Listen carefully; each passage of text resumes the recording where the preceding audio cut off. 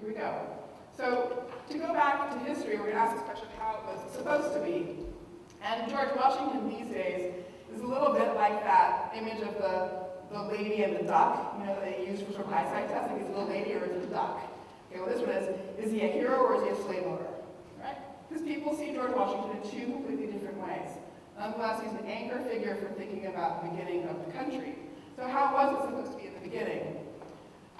For me, the single best way of capturing what the project of democratic citizenship is summed up in the second sentence of the Declaration of Independence. So let me just remind you what's in that sentence. Okay? Some of you may know, and I think some of you have been reading about the Declaration recently, so this won't be news to you, but we hold these truths to be self-evident, that all men are created equal, that they are endowed by their Creator with certain unalienable rights, that among these are life, liberty, and the pursuit of happiness, that to secure these rights, governments are instituted among men, deriving their just powers from the consent of the governed, that whenever any form of government becomes destructive of these ends, it is the right of the people to alter or to abolish it, and institute new government, laying its foundation on such principles, and organizing its powers in such form as to them shall seem most likely to effect their safety and happiness. How many of you remember the sentence was that long? Read it every year. Most people think it stops at that pursuit of happiness. That's incorrect. This is a full sentence. And it's important because what it is it's a theory of revolution. It's a philosophical argument with premises and conclusion. The first premise is people have rights. Here are some examples. Right? Among these, it's not a complete list, just some examples. So that means you get to figure out what else goes on the list. So among these are life, liberty, and happiness. So premise one, people have rights. Premise two, we build governments to secure those rights. Conclusion, governments aren't doing what they're supposed to do, securing rights. It's our job to diagnose that, to make the change.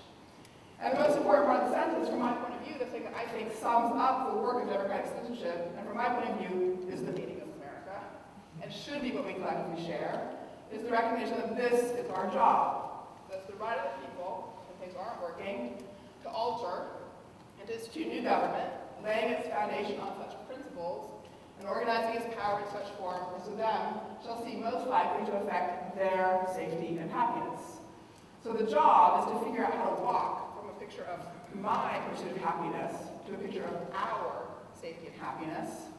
The only way we can do that is through shared discussions around our principles, find our way to shared values of some kind, and figure out how to connect the powers of government, namely policies and structure of institutions, to those principles so that we can make our principles real.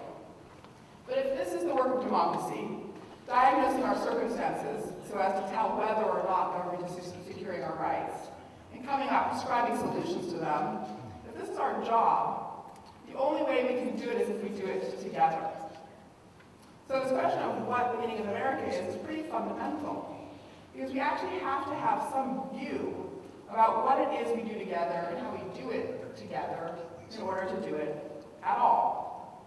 In other words, what I'm suggesting is that the future of democracy, the sustainability of democracy, depends on there being some shared conception of the work we do together. And that's where the basic meaning of America has to lie.